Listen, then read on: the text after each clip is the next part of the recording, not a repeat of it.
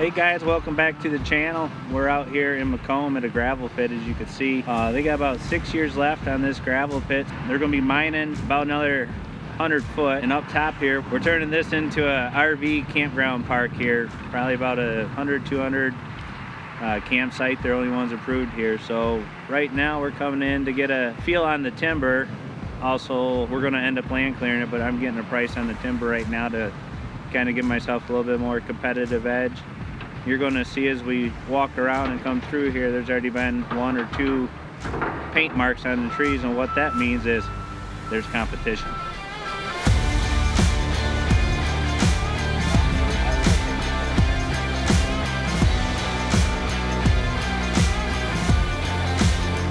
What I'm doing is I'm looking how far from about 4 inches up. These are designed to go eye level at 4 feet. Yep. And I'm looking up how many feet I could go before I hit the branches, how clean it is, right? Gotcha. So it says 1 16 foot, 2 16 feet. So I'm estimating from right here about saw height up how many feet would be there. Yep. This, I'm just going to take a 16, and what you do is you don't move your head, but you line this edge of the stick up on the edge of the bark, and without moving your head, you just slide your eyes over, and it'll tell you roughly how many feet are in there. I'm probably going to pay 400 bucks for this unit for trough. That's nice. Why don't you get in there? I mean, think about it. Look at, we could get in there. Some nice ice bath. What do you think? Think the wife would like this? Very nice. Bring her home, paint her up. We could put the ladies in there, or some bourbon on the side. Diesel and iron. Hey, this could be our first official prop. I think we need a tetanus shot to get on the back. Yeah, we might need a tetanus shot. Don't pull on those needles too hard. Yeah. Woo. Yeah, probably 400 bucks. But still. Well, when you're making your estimation, are you kind of saying, when in your vertical footage, are you only going from here, and then this is going to be extra if it works? No, so I'll still take the same measurement, but knowing that this is rock, you allow for the number to subtract up at the top. Gotcha. So let's say we're estimating this is, let's just call this 2 16s, right, of board feet. There's 1,000 feet of board feet in here, which is always a little bit over. So this is probably 1,000 feet. It reads 964. But I'm going to put this down at probably 800 feet because this could come up 5, 6 feet. Gotcha. That's quite a bit of footage.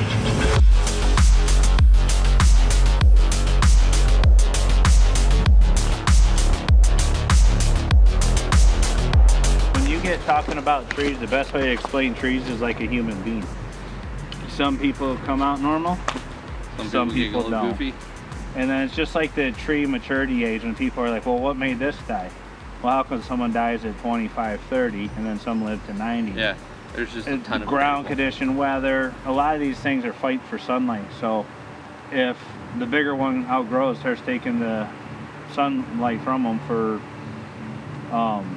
years, it kills the tree. They'll start killing the branches to speed up the growth to get to the top of the canopy. Yeah. So that's really the best way to explain it. It's kind of like a human being. You're not going to take that one? No. What's the matter with that one, other than the fact that she's a little ugly on the outside? Rick, we don't judge here. Yeah, I know. So why aren't you taking that one? You got to kind of be like Hollywood. You got to pick the best and pay for the best when you're buying trees. Okay. What other timber buyers will do too is they won't paint every tree. Oh, really? They will go by to kind of keep count. Yeah. Where they're at, and then they'll start zigzagging.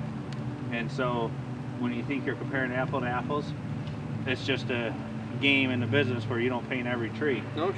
And you'll come through, and then next thing you know, let's say their price would be like $8,000, $9,000 more. They bought every freaking tree in the woods, they just didn't mark it. Now, if this was like on a roadside and everything, so if that's the row where the truck's at, I always paint the backside of the tree, but I just put a little itty bitty dot right there. Yeah. Just for the timber cutter, because if you put it on the other side of the tree, every time timber buyers will go by, or anyone that's in the tree business, and they will see that the timber's been put up for sale. Yeah. And they'll go knock at the door and start trying to buy some timber. Oh, what a cutthroat industry.